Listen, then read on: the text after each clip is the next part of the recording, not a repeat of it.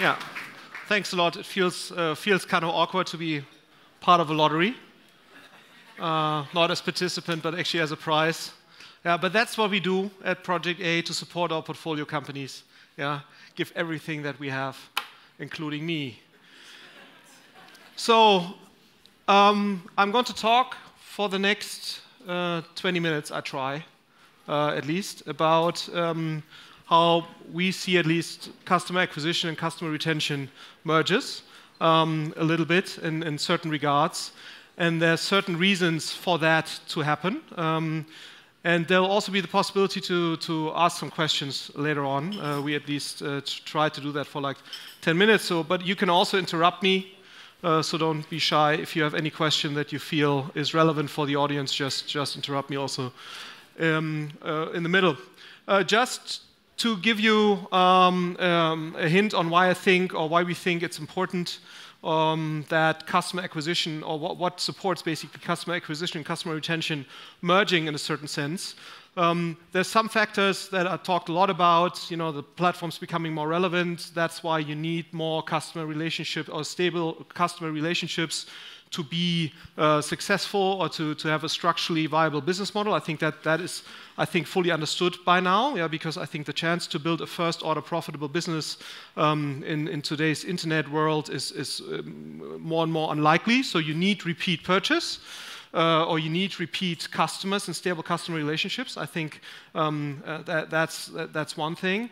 And I think another factor that has really become more relevant, why we think these things will merge, is the prevalence of data privacy. Yeah? So I think GDPR was just the start, and I think first-party data that you generated yourself and that you not own, but that you've generated yourself with the users that interact with you. I mean, the question is who owns the data will be probably one of the most interesting over the next couple of years, but at least the first-party data, you have the highest chance that you will be able to do most things with them also in the next couple of years if you have the right kind of consent. Yeah? So it's pretty clear that the relevance of third-party data will not come back. Yeah? So first-party data is really the thing to concentrate on, because no politician at all will gain any kind of popularity in any kind of election if they basically propagate a freer use of data. That's just simply not how you can win elections. And that's why I think we all have to deal with the situation that the kind of consensus mechanisms that have been put in place will definitely stay that way, and very likely will become more strict, yeah? Whether we like that or not. I think that's just the situation.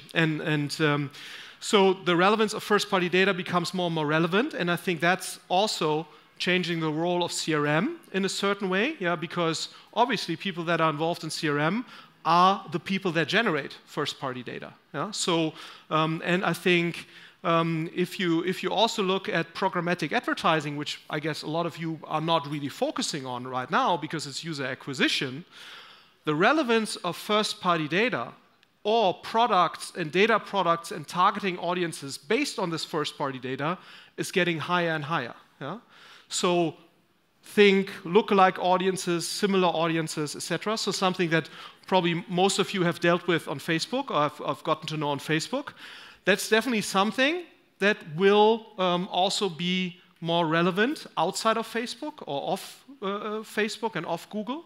And that's why I think if you look at current marketing departments today, you often have a complete separation between the CRM teams and the user acquisition teams. And I think that's not a good future forward-looking setup, because if CRM is the best generator of first-party data, obviously these teams have to rethink how they actually work together. And there are certain companies where you already see that happening, yeah, where the CRM teams have become active data providers for the customer acquisition teams. And I think as long as you're just on Facebook or just on Google, it's not so relevant. Yeah? But I think also if you think 3, 4, 5 years ahead, the shift from TV budgets into Facebook and Instagram is still not basically done 100%. Yeah? So there's still, TV still gets more budget than they should. in the sense, if you historically look at which channel gets what budget, it always tends to be that, which makes complete sense, the percent in audience share and the percent in budget more or less goes hand in hand or goes in line, which makes an awful lot of sense. Yeah? You want to be where the audience is, so you spend the money where the audience is. But obviously that always lags behind a little bit, and print gets more money than they should. Yeah? I think that's a no-brainer that will go away. And then TV gets more money than they should. And if that changes, and it will, the money, where should it go? It will very likely go into Facebook. And it will probably also go, and that's also quite interesting, it will go into Amazon. I don't know who has been aware of that. Amazon already has a $10 billion, $12 billion, nobody knows 100%, $12 billion advertising business. Yeah? And every new dollar that shifts digital, 80 cents of that go to Facebook and Google, and more of that go to Amazon. So what does it mean? The likelihood, and at the same time, the reach that Facebook generates grows slower than the budget going into Facebook. Yeah? So it will become more expensive. That's just the pure logic. So I can only recommend to anybody in this room that you start to think about how to build first-party data assets, very likely in the CRM arena, that you will then be able to use also for customer acquisition. So obviously you can also do it on Facebook with similar audience or custom audiences and then similar lookalike audiences based on Facebook. But I can only highly recommend that you also get to know and build up the competence of how to do that outside of Facebook. Yeah? The problematic thing about this is on Facebook, building lookalike audiences is quite easy. Yeah? Anybody can do that if you're not completely stupid. Doing this outside of Facebook is obviously a lot more difficult for many reasons. First of all, the basis to build lookalike audiences are a lot smaller, yeah? So that's a big problem. So your quality, the natural quality of your lookalike audiences off Facebook will always be worse because, unfortunately, the first-party data that you have, normally, if you are a normal e-com business or travel business or whatever, the normal or the average quality is lower. So the chance that your lookalike audiences perform as well as they do on Facebook is not that high. Especially also reaching a good campaign performance offside of or off page or not within the Facebook universe but outside the Facebook universe is obviously more difficult because a lot of the complexity that Facebook solves under the hood or Google solves under the hood, you have to solve yourself. Yeah? Because if you deal with AppNexus or if you deal with AdForm or if you deal with the Google RTA suite, all of them are very performant in the way that they work, but they require a lot more competence. And I think that's a thing that you need to think about and also that CRM people should think about. Because I think if you want to maximize your impact in the organization as somebody that's responsible for CRM, I think thinking about how you can support customer acquisition is a key thing. And you can start obviously with building first-party data that you would then intelligently use on Facebook. I think that's the first step. But then you should think about how you move beyond this. And I think that's just a thought that we wanted to give, or I wanted to pass on to you. Just talking a little bit what that means. So going actually into the slides. I'm still on the first slide. That's always my problem. Just talking really quickly about Project A, but then I'm done. We are a venture capital firm here in Berlin. We manage roughly 400 million euros right now. That's for Berlin quite good, for international purposes quite small. So that's also a big problem we have in Germany, but we're not talking about that right now. That shouldn't be your problem, but it's definitely partially mine. We invest all over Europe, increasingly also outside of Germany, and increasingly, and that's probably also interesting for you, we have shifted our investment behavior quite a lot, not because I like it so much, from B2C to B2B, because we recognize more and more how difficult it is to build sustainable B2C businesses in Germany. Yeah, that's the major investment criterion for us now. Do we think that on a 5 to 10 year time horizon, that's the time horizon we invest in, do we think that we can build sustainable B2C businesses And obviously, we still believe that because we still do investments in that space, but we've definitely shifted more to B2B. Yeah? And exactly for the same reason why it makes sense to focus on more on customer relationships vis-a-vis customer acquisition. So that's probably the only thing that's really relevant for you here. We're also an investor in CrossEngage, just as a disclosure. One should always be transparent about this. So I talked about the initial situation already. I don't want to bore you with this. So I just want to get you into this mode. First-party data, that's like going to be the key differentiator in the future. And then I want to show you this before going into what it actually means in practice.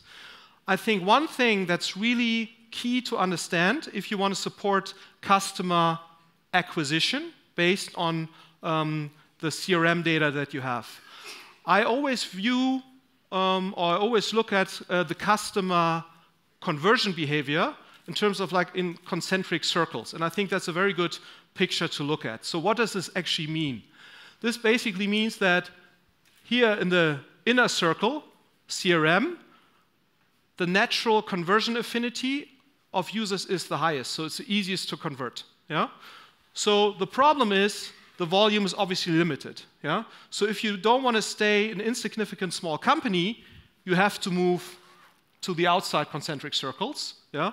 So ideally, to the audience targeting layer, and audience targeting could be done on TV, it could be done on Facebook, it could be done on Google, doesn't really matter.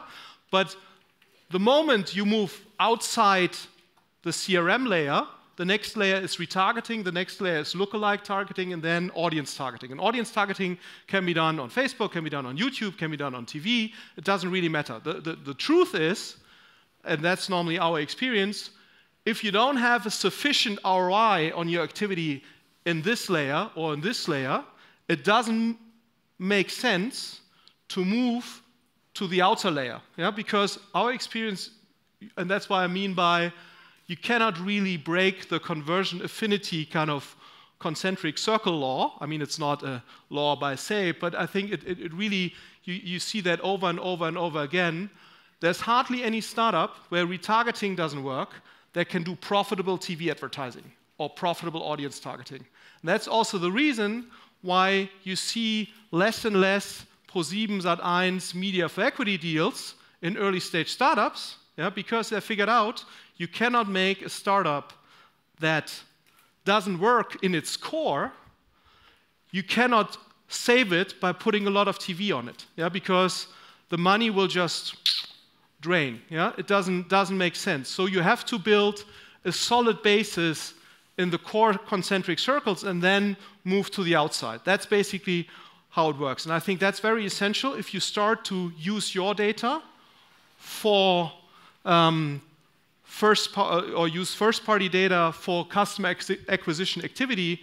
You start building a really good CRM stuff first, which a lot of people haven't done yet. Yeah, so we'll come to that in a minute.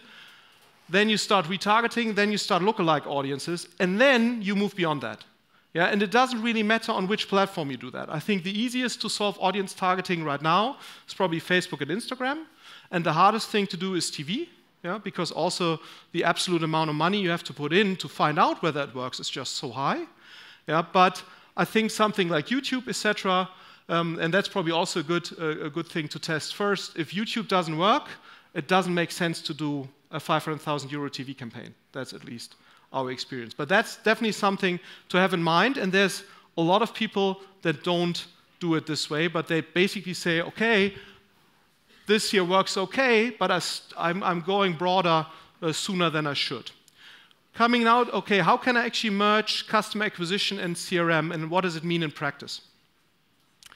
What does it actually mean? I mean, if you look at the user funnel, you have the user attraction first, like new user attraction here, you have engagement, then people probably purchase, you re-engage with them, and ideally there's a repeat purchase. And this is kind of the comfort zone for the MarTech stack. And what I would argue for is you need to widen that comfort zone and you need to deepen it. What do I mean by that? Deepening basically means you start often with email. I mean, if you look at most CRM programs today, they're still mainly email-based. Yeah? And I think what it definitely needs is that you deepen the CRM approach to other channels. I mean, the guys from Optilize are here. You need to send postcards, you need to use custom audience in a proper way, you need to use mobile push notifications, browser notifications, etc.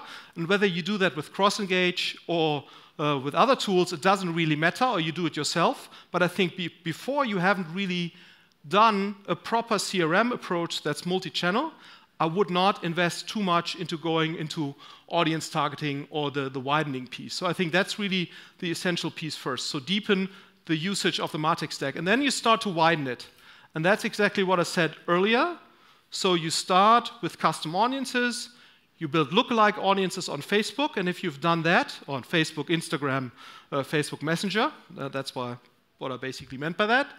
And the moment that seems to work, then you start to move off Facebook and try to replicate the same thing off Facebook. And I think that's what I mean with widening. The problem is, and I think that's essential to understand, so that's what I meant with the first action stream. So implement a CRM, user communication across all channels, email, mobile push, Facebook, browser, Messenger, etc., and define a decent logic there.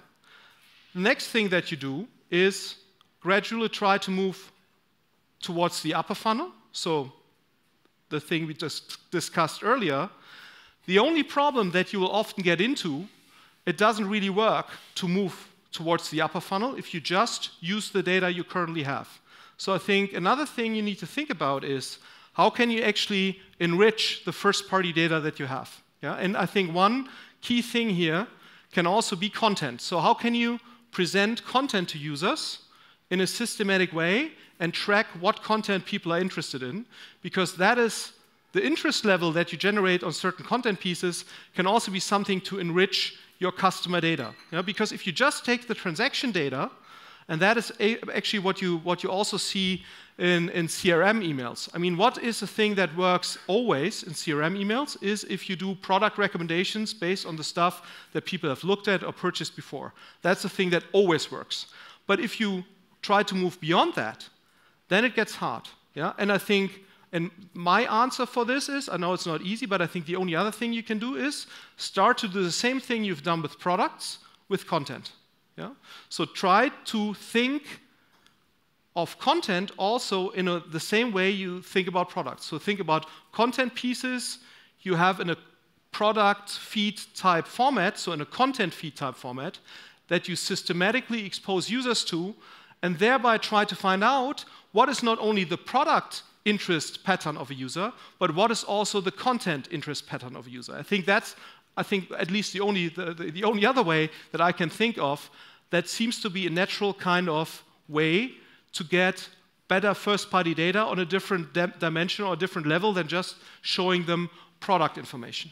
And that's what I mean by enrich. So systematically think about what other elements of interaction can I show to a user to get more and a deeper understanding of who are the users that are actually in front of me.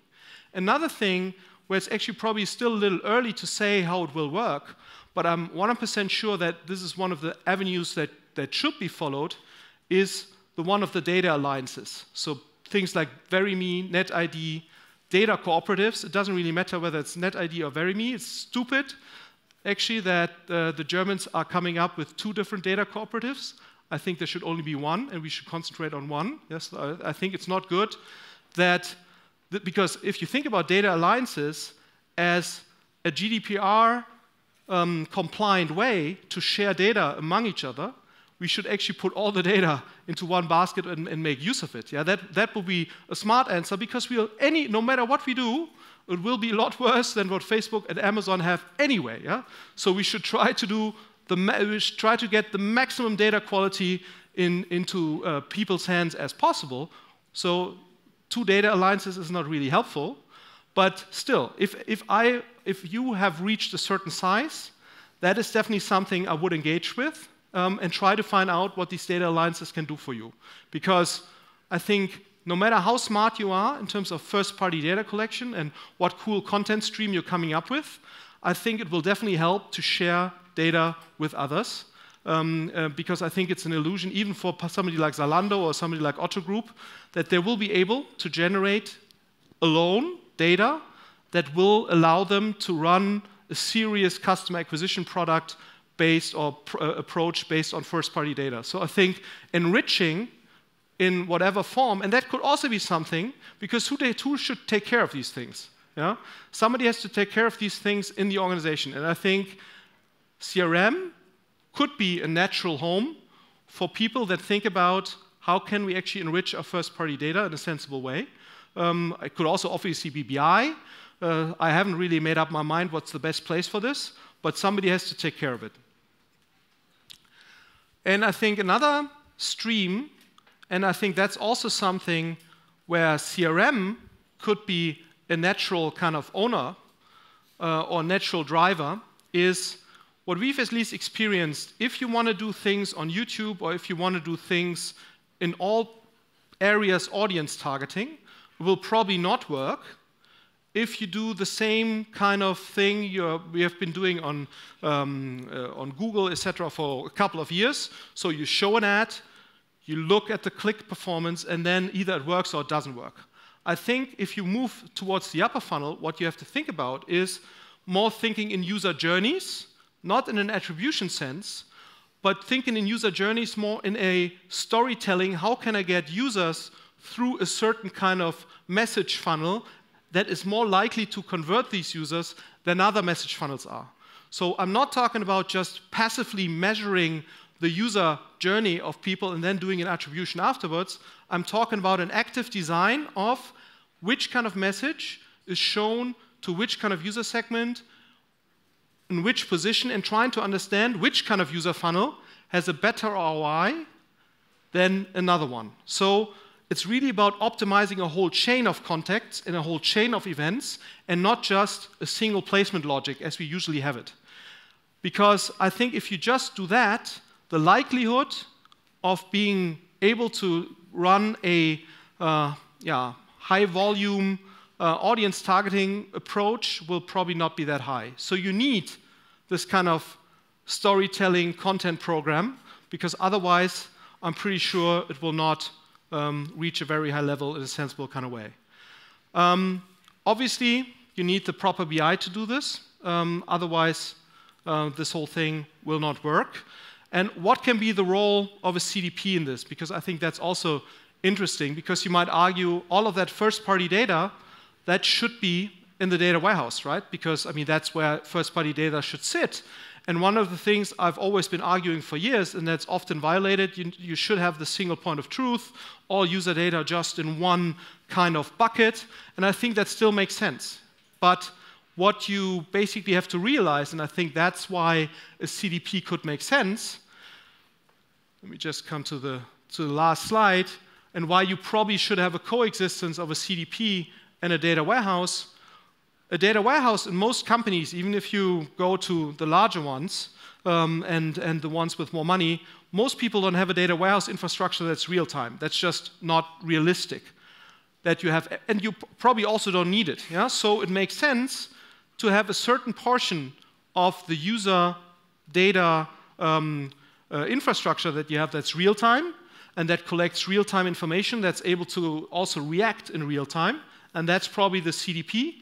And then you have the data warehouse where you store the information that's not necessarily in need real-time, and that's not necessarily also collecting real-time information, but just collecting that information that's real-time and where you think it has some kind of value also in a persistent kind of way. Yeah? So the single point of truth stays the data warehouse, so I think that doesn't change. Yeah?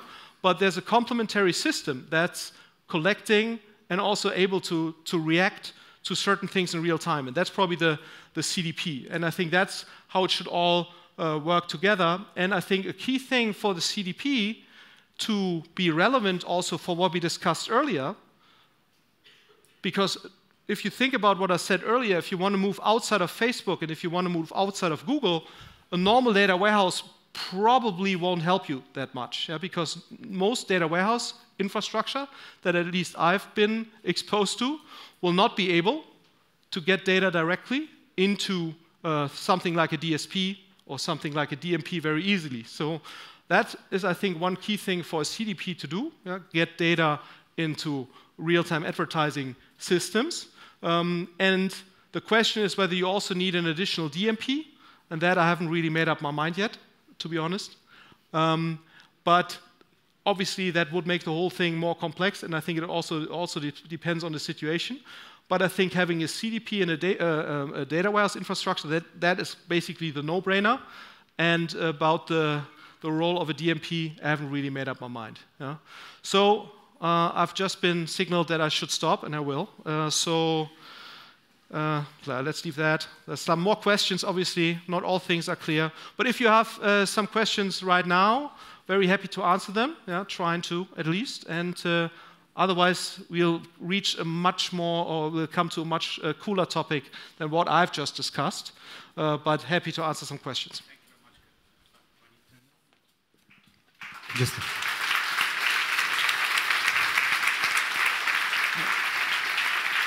Thank you. Thank you. Great presentation. Just a couple of questions.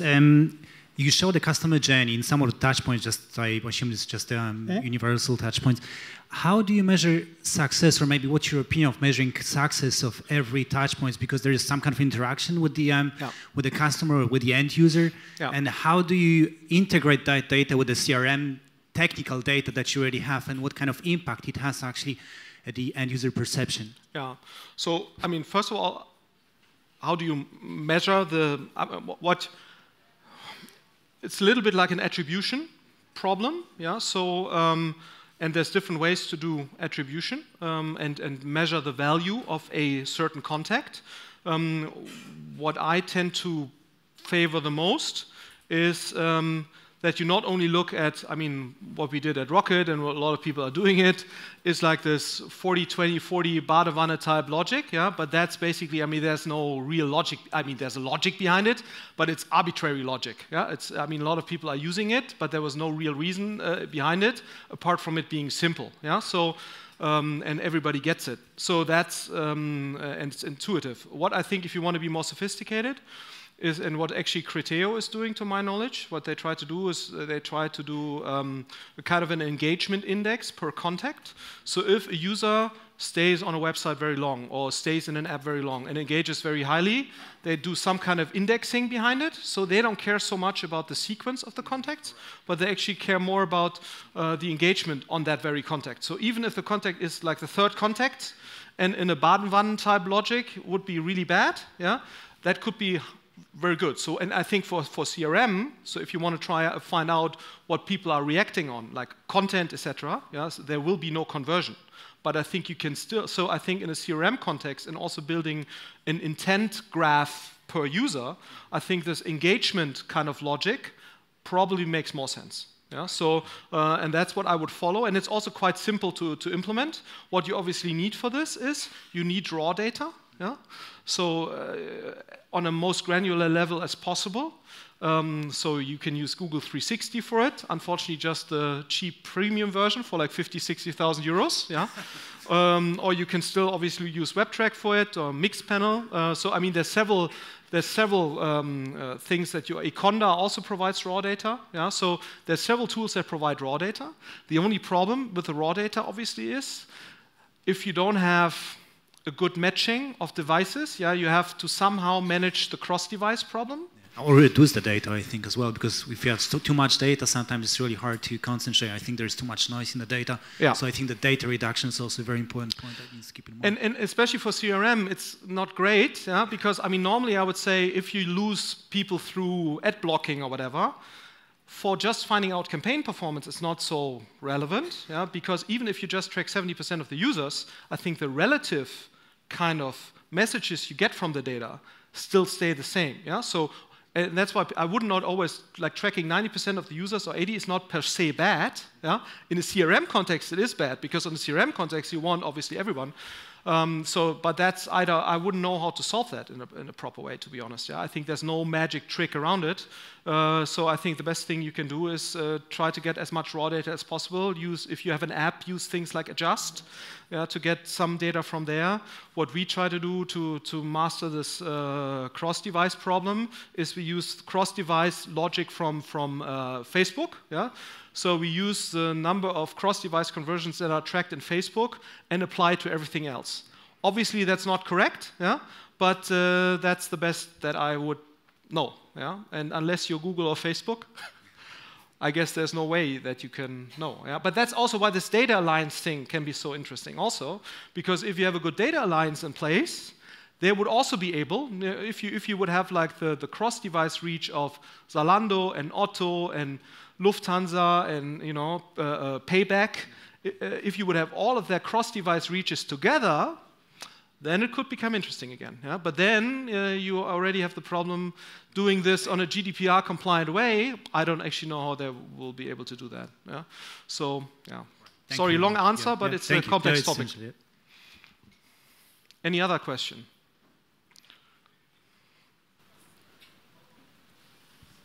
Yeah, thanks for your talk, first of all.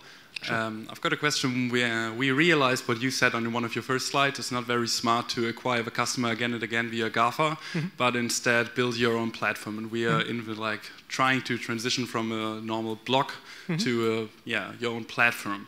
And I've been looking this up for the past few months. Are there any like best practices or like even good examples, maybe in your portfolio companies even, in companies that did that switch as well and do well? So who started as like a normal content business and then did a switch and transformed to a platform where users are active and where you have a good login experience?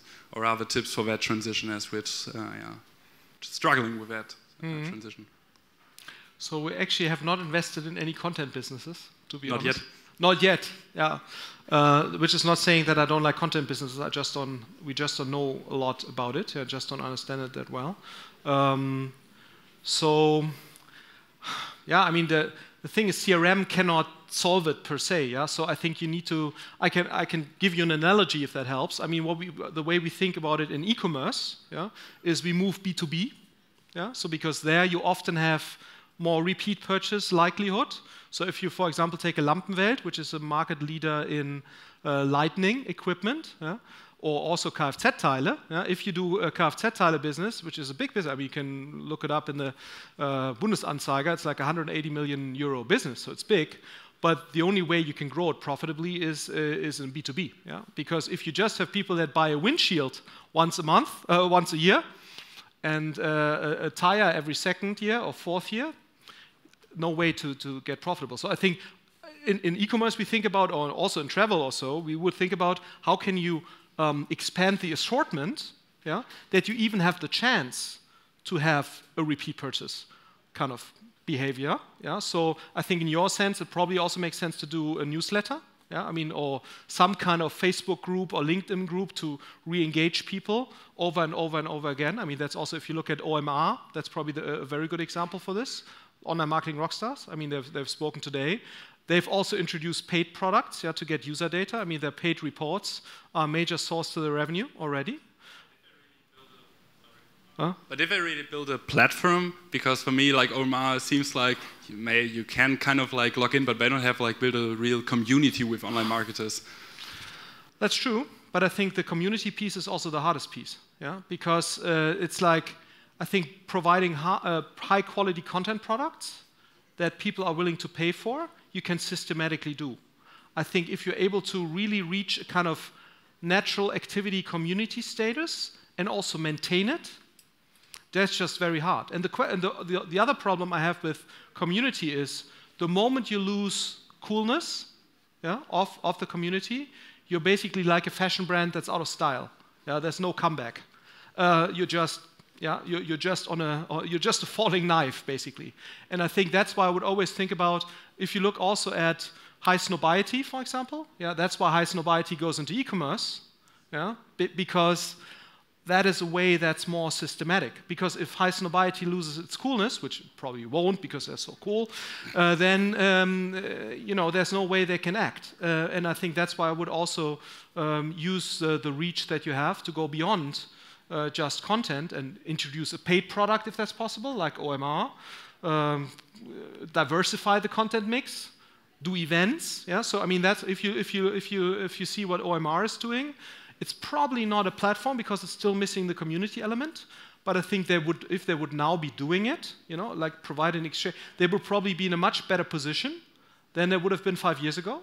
So I think now they could very likely do it. I don't know whether Philip plans it, but I think he very credibly could. And I think the likelihood of a natural community activity now emerging on OMR is higher than ever. Yeah. So, and I think if you would start now doing an OMR-like community for online marketeers, chances that this actually works is not that high.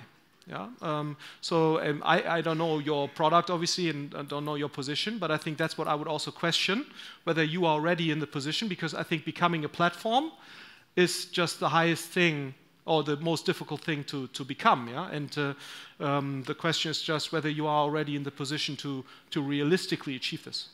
Yeah? But let's probably take this offline in a minute, and to understand a little bit better what you are currently doing. Yeah? Okay, thank you. Sure.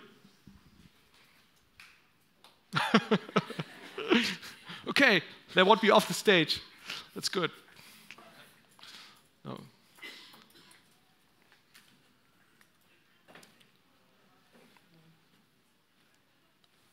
Thanks once more for the talk. I do have a question regarding the fourth action stream that you suggested. Yeah. Like moving away from traditional creatives into the journey, into attribution, and from there on to the storytelling approach. Yeah. I think this is an extremely hard to accomplish task. So my Absolutely. question would be, is there any good best practices out there in the market that you would recommend as of right now? I mean, who's working on these kind of things is Opinory, for example. I mean, it's also a portfolio company of ours. Yeah, I mean, that's they're trying to solve this for publishers also. And I think what other company you might look at, which is moving into a direction like this, is Smartly. Yeah, so the Facebook advertising tool that has been the first one doing things with dynamic product ads and supporting dynamic product ads. They're also trying to do the similar thing for content. Yeah. So, and what I would try to do if you have a business that is smartly in the Smartly sphere of basically activity, I would start talking to them, and I would also, if you have a good Facebook connection. They have several examples because, I mean, the Red Bulls and people like that, they are working on these kind of things. Yeah? So, or Netflix is a very good example of this. I mean, Netflix is producing segmented trailers for the same shows depending on which user segment they're targeting. Yeah? And the only way that you can do that is obviously having tools like Products Up, yeah, for content. Yeah? Because if you think about it, it's exactly the same problem, yeah, or not exactly, but it's a similar problem as what you are currently doing with the product feed. You have to start getting into this logic with content. But Netflix is probably the best example. I know it's like a company that spends $3 billion on advertising, is slightly bigger than yours probably. It's not really the easiest thing to copy, I understand that. But it's supposedly they're not doing that with a lot of people and solve it with technology. Yeah, I'm sure Wish is also doing something in that direction. Also pretty hard, also spending more than $2 billion. Yeah, but I mean the big players need to have like some kind of advantage. But I think that's at least some companies I would look at to get ideas. Yeah, but I also don't know how to do it. I just, you know, it's always easy to raise the question and say that you guys should be working on it. It's a lot harder actually to solve it. Yeah, I didn't claim that I know the answer. Okay, otherwise, I would say we move to Sebastian. Yeah?